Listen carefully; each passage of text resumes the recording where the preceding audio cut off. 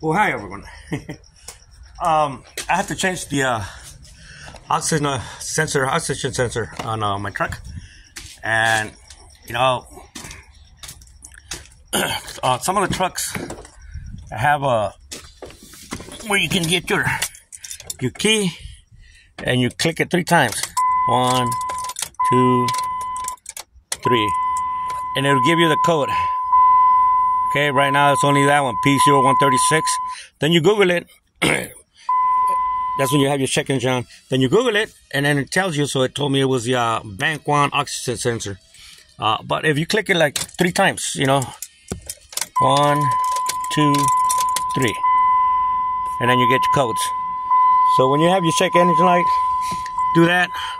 I guess most of the cars, maybe the older ones are the ones that have it.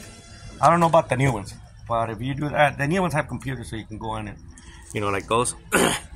But on this particular one, my Dodge 2002 300, you can do that, and you find the codes, and Google them, and then you find out. You can go to AutoZone, they give you like a little computer thing. You can go to mechanic, and they scan it. But if you try it on your trucks, 3 clicks, boom, you got it. Have a great day, everyone. Just a little tip.